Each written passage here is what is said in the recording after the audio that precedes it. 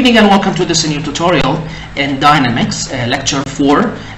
In this tutorial we are dealing with a motorcycle going from point A to point B, and the motion here is needed to be described with normal and tangential axes.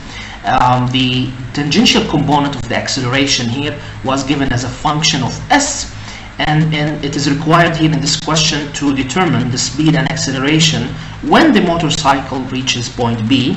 And you can see here that the angle between point A and point B is 60 degrees, and the radius of curvature is the same, is 150 meters. First, we need to describe the angle with radians. So we have here theta equals to 60 degrees, and to calculate it in radians, we need to multiply it by and divide it by 180, and this equals to pi over 3. And secondly, we need to calculate for the path, for the s, for the distance that the motorcycle went through from point A to point B. Here, this value, this path. So s here equals to rho times theta. Rho is the radius of curvature, theta is the angle. So rho is 150 multiplied by pi over 3.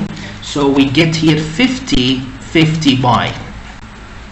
Secondly, we get advantage of the relationship between the velocity and the position and the acceleration without the need for time.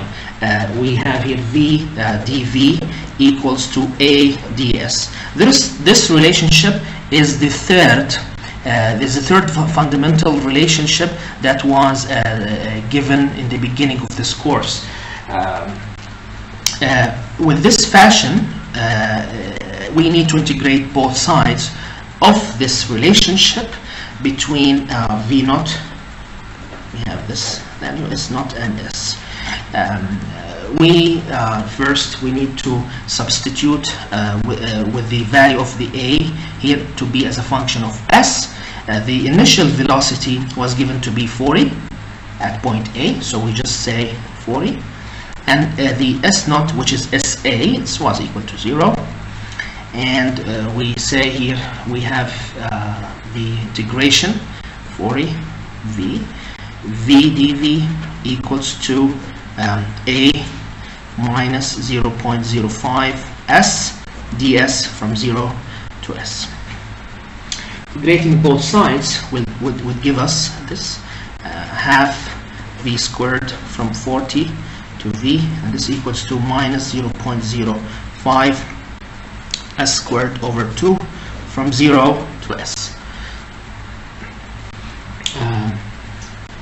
Substituting and rearranging everything would give us this v squared equals to minus 0.05 s squared plus 1600, and the ultimate relationship between the velocity and the position would be this value, 0.05 s squared plus 1600. So finding the velocity at any position is this relationship. So at point B, we already knew that the distance that this motorcycle went through is this. This is at point B. So we simply take this value and substitute it here, and VB here would be equal to minus 0.05 50 pi squared plus 1600, and this would be equal to 19.17 meters per second. So this is the velocity at point B. Now for the acceleration, we just simply take this relationship to describe the tangential component of the acceleration.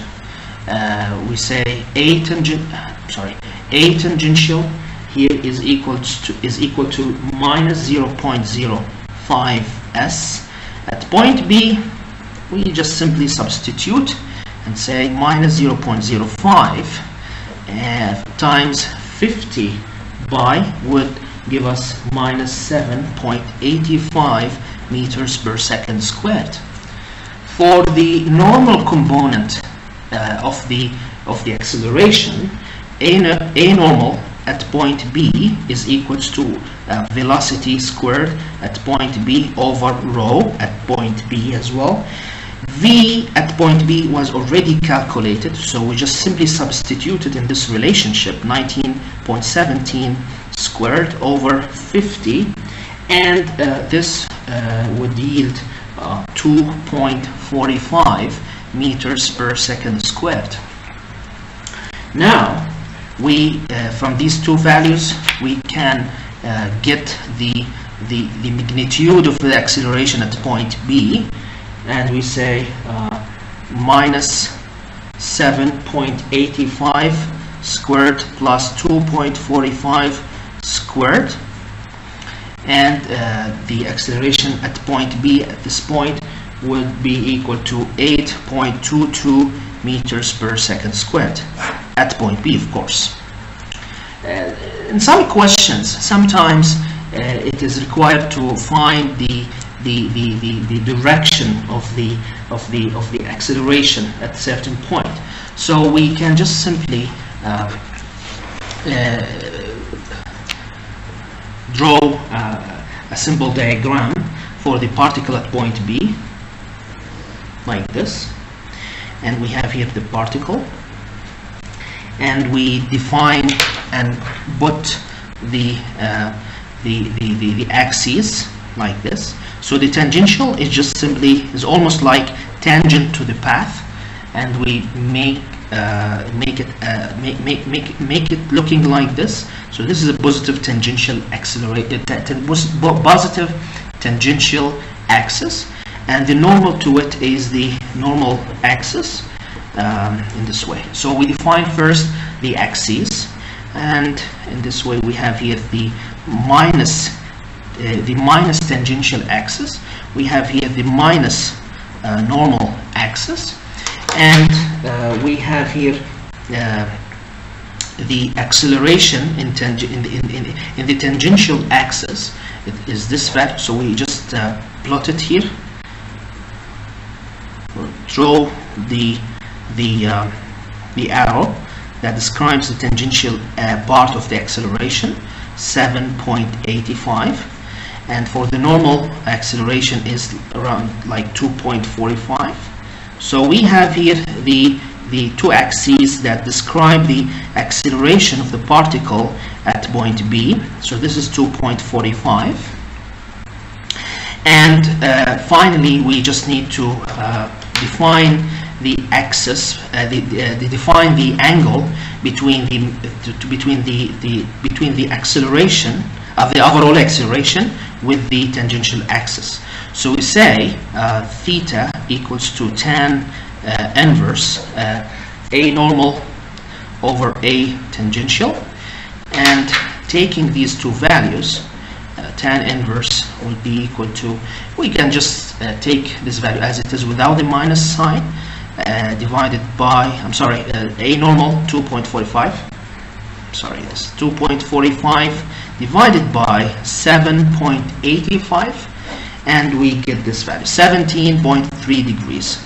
So the angle here is the angle between the overall acceleration and the tangential axis. So we have here the overall acceleration, the magnitude of the acceleration, and this is the angle between the magnitude of the acceleration and the minus tangential axis, 17.3 degree. Thank you for watching.